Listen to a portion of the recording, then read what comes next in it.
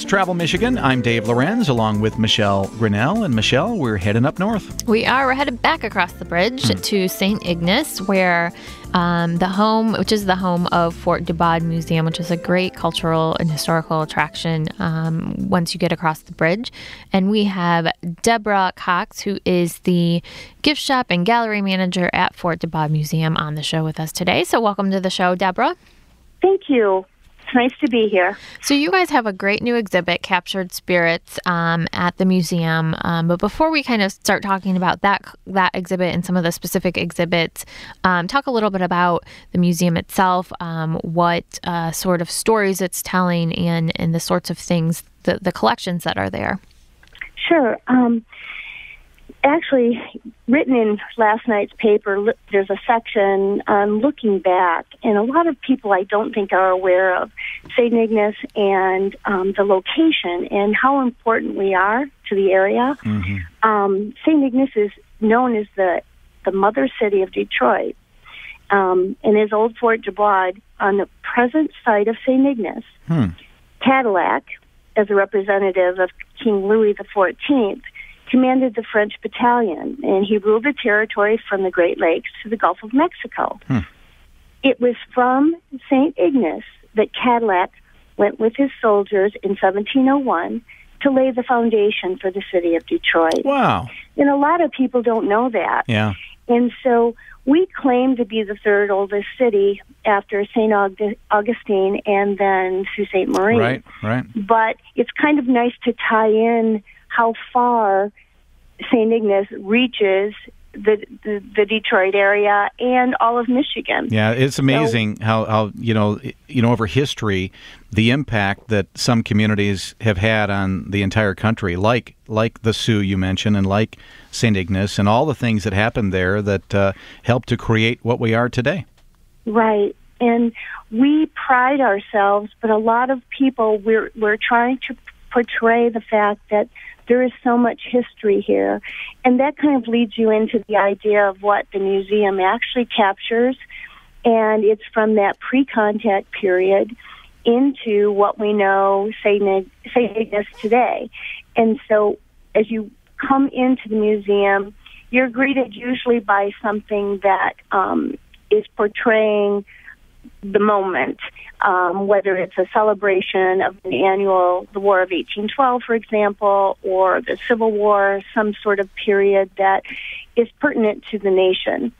But then you walk through the double doors into an area that starts with the pre-contact before the English and the British and the French landed here.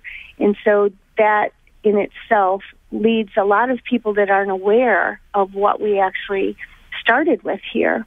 And it's before the voyagers and the natives were in charge of what was happening in St. Ignace. So it's a beautiful way to transcend into today's culture. Mm-hmm. Yeah, and if you're interested in learning about kind of Native American culture in Michigan, this is one of the best places to go to, right?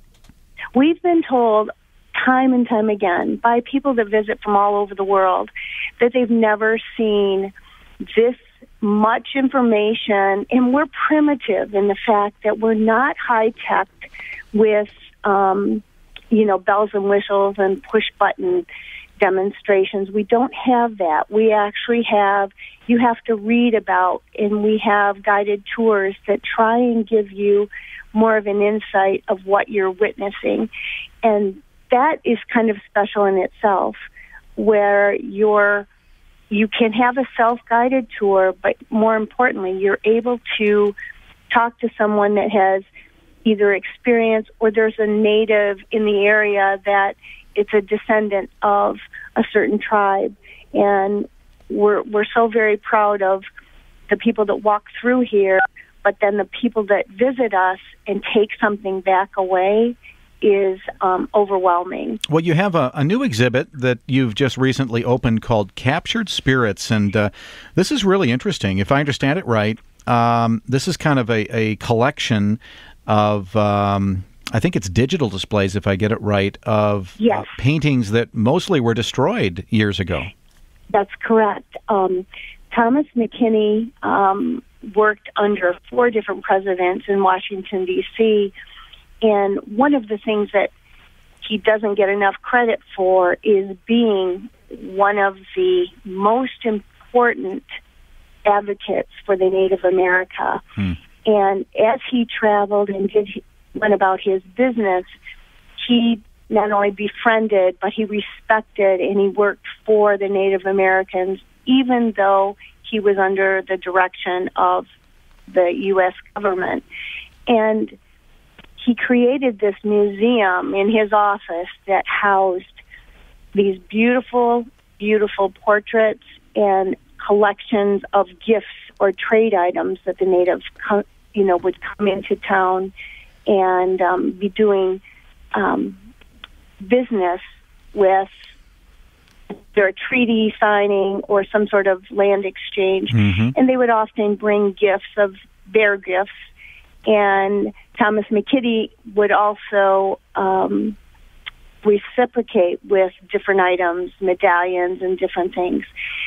And the portraits were commissioned by artists that were really of the time. They weren't famous after these portraits were completed and destroyed, but James Otto was one, and Charles Bird King. Now, the art community knows those names only because of their beautiful portraiture of mostly Native America. And in his office, these beautiful portraits were written on the walls. And so then, as people would travel in, they said, you've got to share this. This is like nothing that's ever been seen. And so at the time, he thought about it and decided to journey with a man named James Hall, who actually wrote biography of each of the native portraits that appeared. And then they went next step, and that was to make a collection of beautiful lithographs. And luckily that was done, the lithographs, because you couldn't just, bring it to the Xerox machine, back then. That's right. Copied them off, and as I understand it, there was a big fire, and all the originals were lost. All but 8, to our knowledge, all but 8. Yeah. So if you think about that, culturally speaking and historically speaking, this is the only documentation that we have of how these people appeared. And I mean, literally, not necessarily face, but I'm talking about the regalia. Yeah, and how they dressed.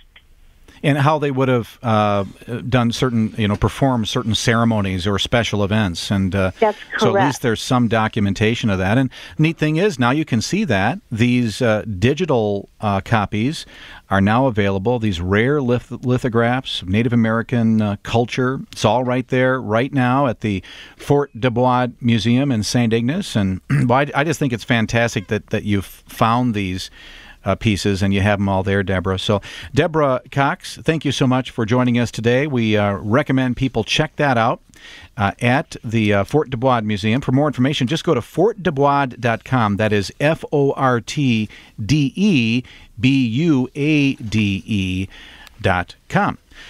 And you'll be happy you did, I'll tell you that. Speaking of things around the state to see and do, we have a lot of events happening right now, Michelle. We absolutely do. I love the smell of fresh wood, and you can do that at wood shaving days at Hartwick Pines State Park up in the Grayling area. They're going to have a historic steam-powered sawmill and lots of demonstrations and great things to experience there.